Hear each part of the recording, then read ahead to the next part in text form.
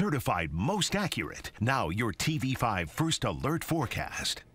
I'm First Alert Meteorologist Mathieu Mondro with your Tuesday morning update. Today we are expecting just a very pleasant Tuesday, slightly warmer than yesterday as well. We'll see high temperatures up to around 70 this afternoon. That's still 2 degrees short of average today, but a little bit closer to average than we were on our Monday afternoon. Partly to mostly sunny skies through today as well, so just a very quiet day. Our wind starts to shift around to the south around 5 to 10 miles per hour. Now your First Alert hour by hour is bringing some clouds in later on in the overnight hours, even as early as this evening. We'll start to see some of these high clouds moving in from the south and west. It will try to bring in a few isolated light showers late tonight and tomorrow. You see here, though, in the hour by hour, really not too much rain coverage as we go through your Wednesday and even into your Thursday. A few showers may try to refire here as well. Even then, though, still looking at a very minimal chance of rain right through the middle of this week. So definitely no need to change or cancel any plans, maybe any athletic practices or after-school activities you have. Those should still be in good shape. Now, our First Alert 7-day forecast just shows warming temperatures. 76 tomorrow, 79 by Thursday, Friday, and Saturday.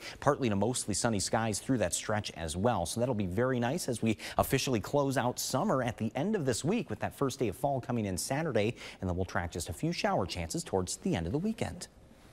Stay with WNEM TV5 on air, on the go, and online for more news and weather updates.